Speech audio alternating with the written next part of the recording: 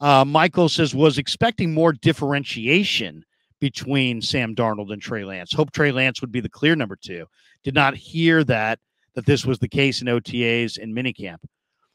I'll say definitively, there was no differentiation. And if anybody paints any, I think they have an agenda. I think Trey is that's the best every time I see Trey, he looks a little bit better, a little bit more accurate, a little bit more. He's having a lot more fun.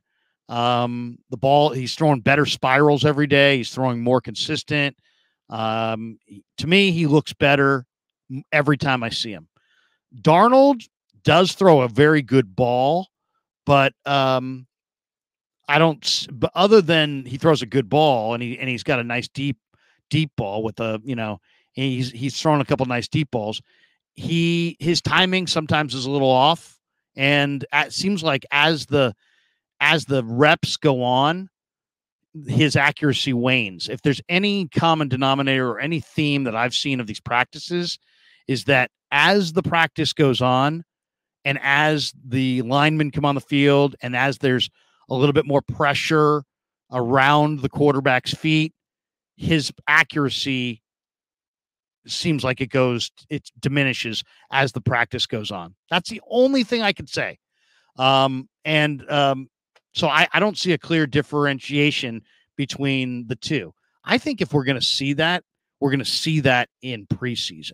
You know what I mean? In preseason, when they're out there, I think you'll see, if some separation, because then it's not practice. It's not quite as controlled environment. You know what I'm saying? It's like, but in practice, the only themes I see is that Trey, some of Trey's misses are way worse than any of Sam's misses, but then Sam's overall accuracy, if there's any consistent theme, seems like it suffers a little bit as practice goes on. What do you make of it? I don't know, but those are the only two observations I would have. Otherwise, they're both about 6'3", 6'4", throw pretty good, drive the ball with some velocity, pretty much on target. I'm not seeing it's not clear. It's not. There's not. The only thing that's clear is that Brandon Allen's arm strength is not in their caliber of arm strength. Right. He does throw some wobble balls too. I mean, he's had a couple balls in the last couple practices that were really, high speed wobbles, very difficult to catch. But then also he's had some dimes where it's just been like, wow, who threw that? It's like you see the pass, you're watching the drill, and then all of a sudden you're focusing on the receiver, and then you got to go back and be like, that was a flat dime. Who threw that? Oh, it was Brandon Allen. You know what I mean? So I don't know. I don't know what to make of it. But that to me is the only thing that I can take away from practice is that Trey hit the back wall one time, and he missed a guy by a ton. One time he hurled it into the ground. So his misses have been, he's missed by more, but I would say Darnold's probably missed more often.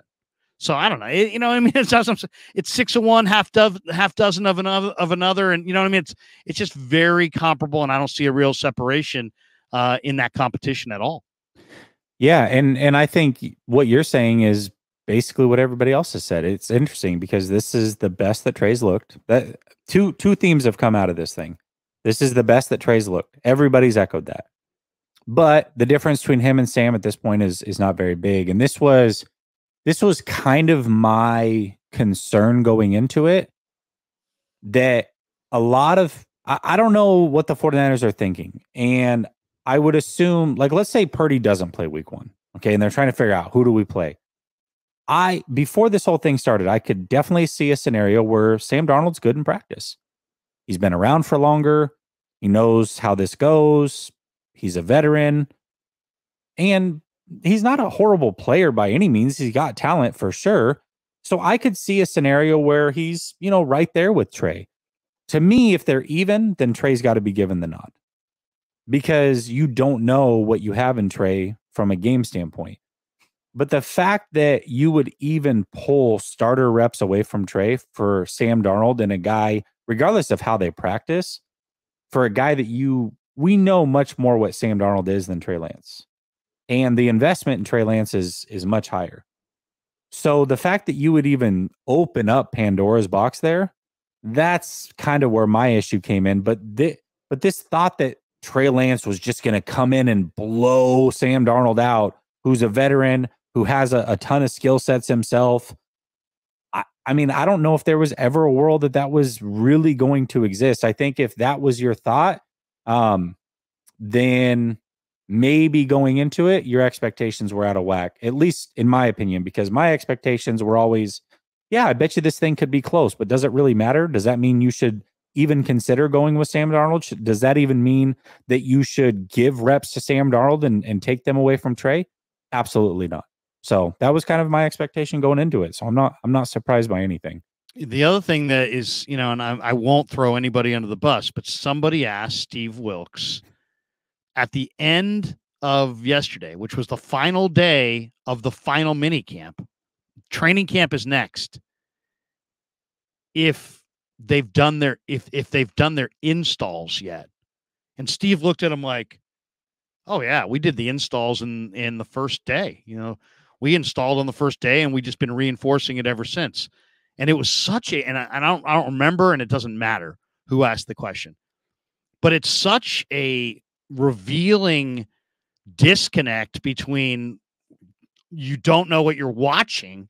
You're so far removed from, you don't realize that he's got a defense. They're making calls out there. They're communicating back and forth. We're right there. I mean, that to me was like, I don't know. I mean, to me, it's like, it's amazing that there could be media people who would think that you would not install your defense or your offense before training camp. None. I mean, then what do you think all this is? So that was like, and I'm not ripping the guy because it's, what the hell, but I'm just saying that the people that are reporting back on what they're seeing don't even realize that an offense and a defensive not game plan, but an offense and a defensive plan overall for the season is not being implemented the entire time we're out here. And they're asking if it's still to come in training camp. And Steve looked at him like, oh, no. We did that in phase 1, and we're now getting ready for training camp. I mean, these guys already know the offense. They know the defense.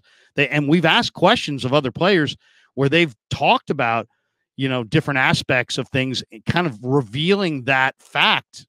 And I don't know where that person was. So I'm just saying that there's a lot of people out there covering this that are there and they're watching it, but they're not really there. You know what I mean? They're like so far away from football and pro football in the process that they're not really understanding 100% what they're watching. Not to be critical, but I mean, definitely. That's very revealing. Is that not revealing?